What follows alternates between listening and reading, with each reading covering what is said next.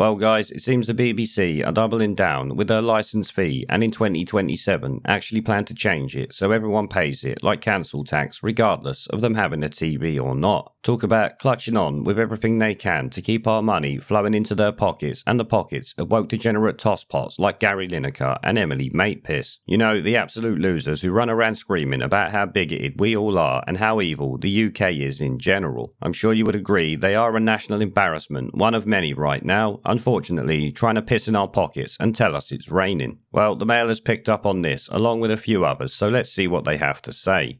It headlines, "The rich face paying more to watch TV. BBC licence fee could be replaced by a means-tested household tax," says Lord Tony Hall as he prepares to step down as Director General. This of course follows what I covered the other day when he said the BBC would become the voice of Britain after Brexit, which I'm sure you would all agree is completely laughable, but doesn't surprise me for these deranged, out-of-touch losers who are at the BBC. The BBC licence fee could be replaced by a means-tested household tax, the corporation's outgoing director has suggested. Lord Tony Hall of Birkenhead, who is set to step down, said a household tax where the rich pay more might make more sense than the current TV licence system. No, abolishing it, making them private, that is the only way it will work. That is a better way than the current TV licence system. No one should be forced to pay for something they don't watch or don't want. And in this day and age, they certainly shouldn't be forced to pay for something that sits there, tears down everything they're about, destroys their history, and attempts to remove their culture. There is absolutely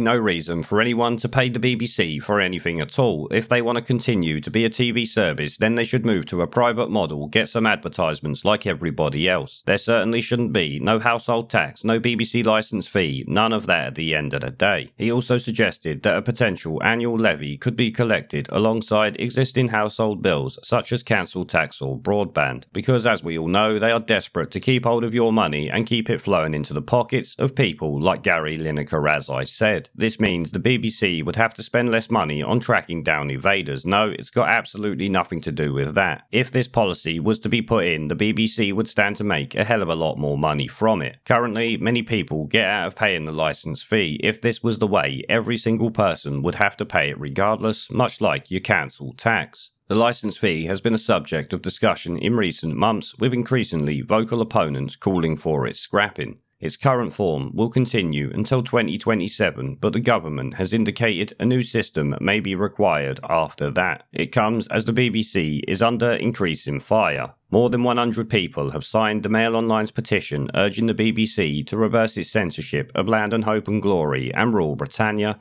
at the last night of the proms, which is something I have covered, and I actually have another video coming out on that later. And the rest of the shit they got there is not really related to anything that we actually care about. Where is anything about Brexit? Where is their utter bias? Where is just their general nonsense and their supporting of divisive activist groups? These are the real things that people are pissed off about. They don't give a shit about Newsnight editors, Roger Moore, or anything else. Some critics have favoured a Netflix-style subscription service where people can opt in or opt out of BBC services. Yeah, and then if they want to, like Netflix, they can pump out that cuties film that we know the BBC would endorse 100%, especially if you remember back to their actions relating to Jimmy Savile. Two conservative backbenchers have even drafted private members' bills calling for the BBC to be privatised and face more stringent oversight of its impartiality over a series of recent controversies. There are also calls for non-payment of the licence fee to be decriminalised, something we already know and I have called for myself. Suggesting his own alternative in his exit interview with the media show on Radio 4, Lord Hall said, "I think finding ways in which the licence fee can be charged progressively so those who can afford to pay more and those who can't afford to pay less should be looked at. Should it be collected in a way on household bills, council tax bills to cut down the cost?" He added, "If you want to have something good, a public service available to all,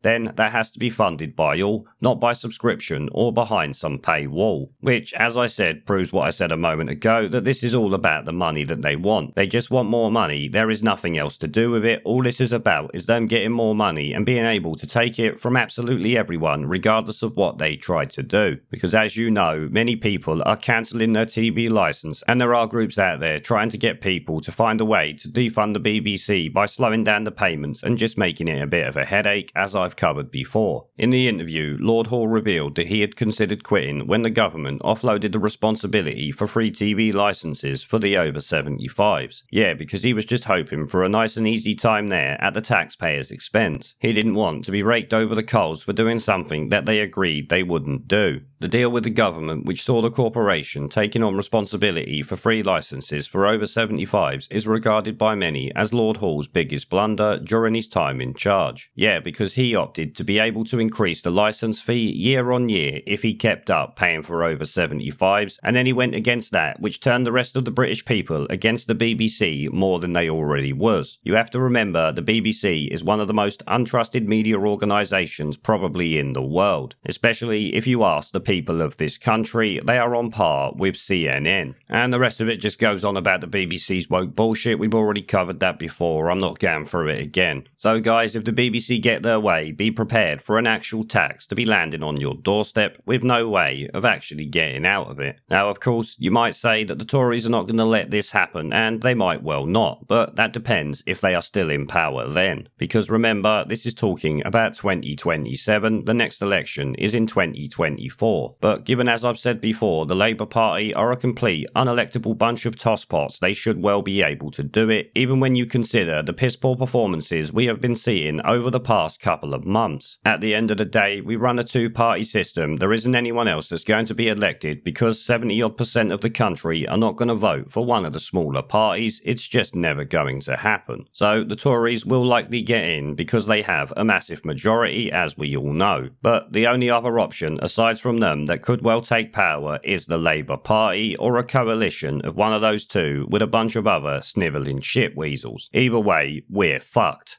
There is a pattern consistent throughout history of oppressed people turning on the oppressors, slaves against their owners, the peasantry against the feudal barons, colonies, Mr. Verhofstadt, against their empires, and that is why Britain is leaving. And it doesn't matter which language you use, we are going, and we are glad to be going. We're off.